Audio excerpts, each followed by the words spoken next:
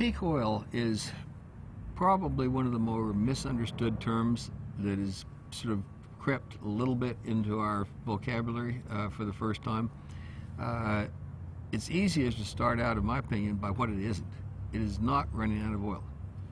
And too many people, when they're asked about their view of peak oil, say, I just don't believe we'll ever run out of oil, and they're absolutely correct. What peak oil means is you've peaked. And that defines the limits to growth.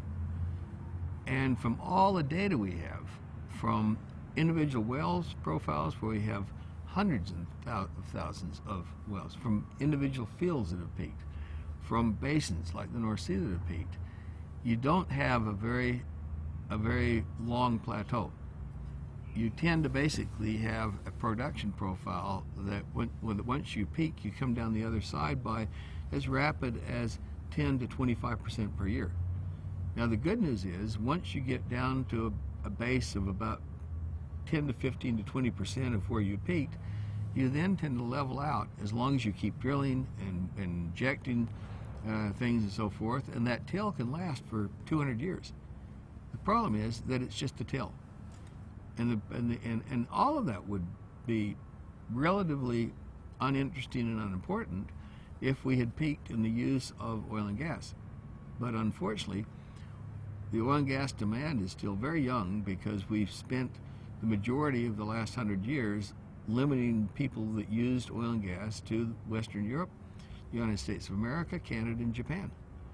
And in the last 30 years, we have now entered a world we call globalization. And most of the people in the world don't live in the industrial companies. They live in what used to be called the underdeveloped world, and ironically we now appropriately call it the developed world. It's where all the population growth is, and their per capita energy consumption, their per capita oil consumption is minuscule to what ours is, and they want to live like us. So we've entered a world where the demand models are literally going like that, and there is a stunning amount of data that is basically arguing very loudly that we might have already peaked. And the singular biggest issue that in my opinion will define how long the 21st century can last, let alone whether we could ever even dream about making it through the 21st century, is how we cope with the gap between the inexhaustible planned growth for oil and a dwindling amount of oil we can use. And that's effectively called peak oil. The sort of godfather of the peak oil movement was a guy named M. King Hubbert, who was a senior scientist at Shell Oil Company. He actually produced his first major paper in Physics magazine in 1949 when he observed the fact that with the apparent indication that global demand for oil was just starting to grow, that it would probably be around 50 years before we actually had a peak of global oil. Almost no one read that article. What people remember is in San Antonio in 1956, when, much to the chagrin of Shell Oil Company, who tried to keep their senior scientists mum because they didn't want to look like a bunch of nutcases, Dr. Hubbert came to the American Association of Petroleum Geologists and made this major presentation that, based on all the known data, it would appear that in the United States of America, we are now approaching the 50% mark of all of the oil that we will ever use. And once we cross that mark, the downside will be like that, and that will mark the peaking of U.S. oil. And it was so interesting. He became, famous within his industry for that.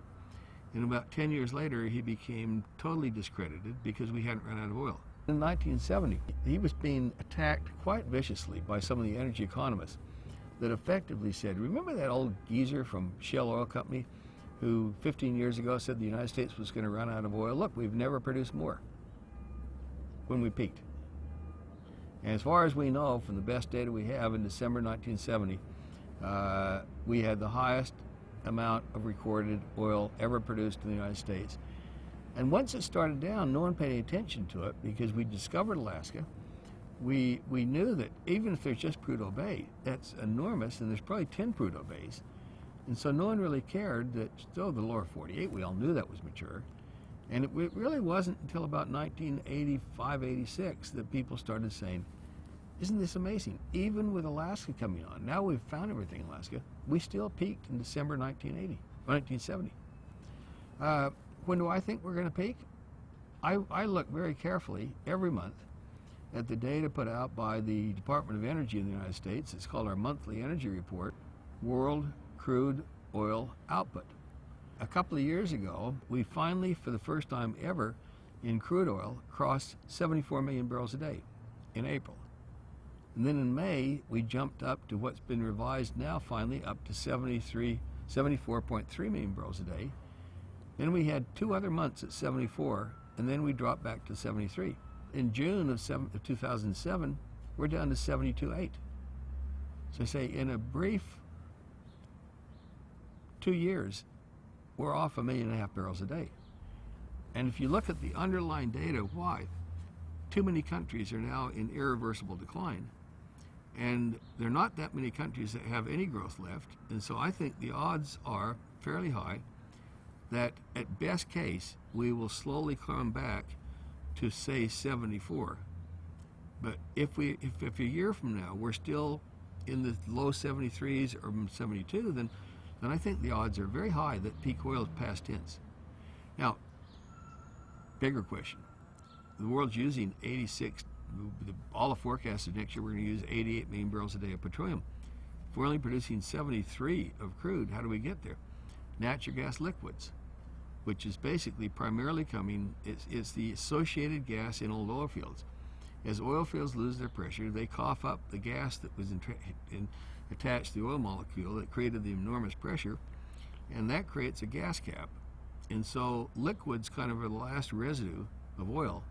So we've had a very surprisingly steady growth in global liquids from about 6 to 12 million barrels a day over the last 15 years. But taking that from 12 to 15 is almost impossible. So if we peak in crude oil output, we might have a little bit longer of coasting along on a plateau of liquids, natural gas liquids creating, but the idea that we can ever get to 90, 95, 100 million barrels a day, let alone 120 or 130, which some very well-intentioned studies have shown we need as the developing world creates a minuscule amount of mobility that we do, because it's all transportation, then we basically have caught ourselves in a situation that is more dangerous than Europe faced at the end of the 30s when finally we realized that the Germans really were serious. They were going to go to war.